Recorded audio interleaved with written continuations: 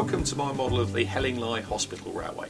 You might well ask why somebody who lives 200 miles north of the prototype, which is actually found about 20 miles from Brighton on the south coast of England, chooses to model a weird asylum railway that hardly anybody travelled on, or at least if they did travel on it, you didn't really want to meet them at an exhibition. Well, it all comes down to the loco itself.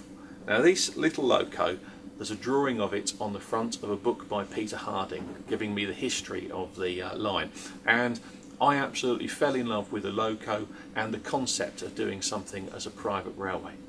The line itself was originally a contractor's railway.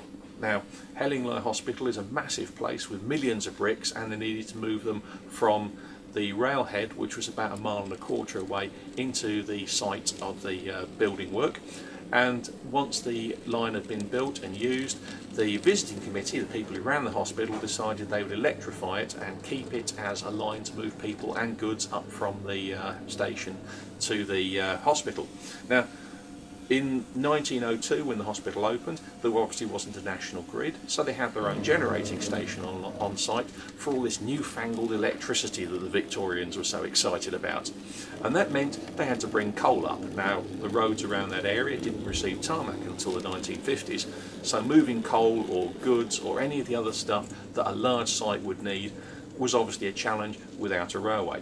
Hence, there was this tiny little line operating for best part of 60 years, hidden away down on the south coast, and just being a really interesting prototype, certainly from a historical point of view.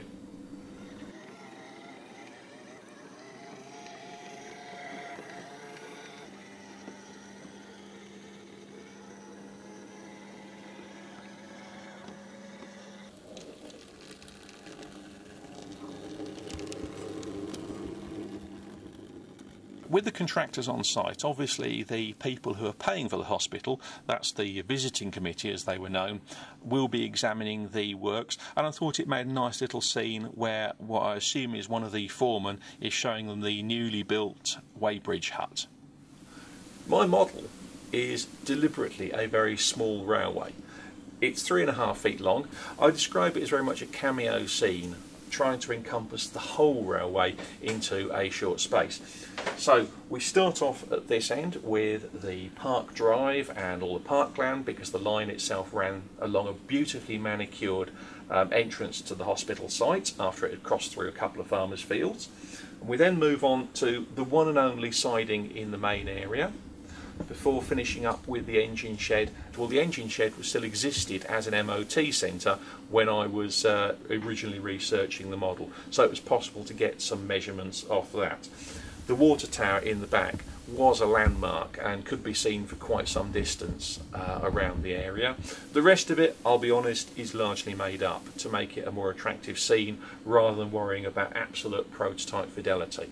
Having said that, there are areas, things like the weighbridge hut, they are really genuine buildings, and I've only just managed to get photos of that, and it turns out that I've made a pretty good guess with my version of the weighbridge hut. So everything here is based on the real thing, but with a few tweaks to make it into an interesting looking model.